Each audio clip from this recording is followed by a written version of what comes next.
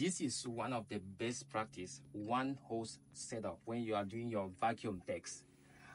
Today, that's what we're gonna do. We have our single hose connected to our vacuum machine.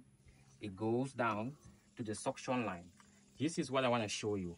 The wireless vacuum gauge, the MG44 3-piece, is one of the tools that we're gonna use here. I believe it's very efficient. We are avoiding so many hoses in order to minimize leaks. Imagine using all this.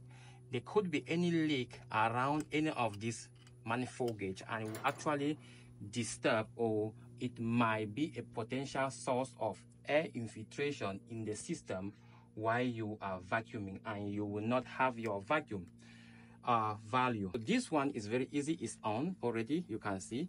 I'm just going to attach it here into this other side.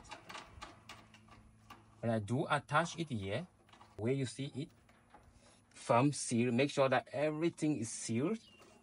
And this is our vacuum pump. That's fine. Avoid using all this, okay? If you don't trust, or if you have that, or if you think that your seals are not good, this is the best practice. Avoid using so many hoses when you are doing your vacuum.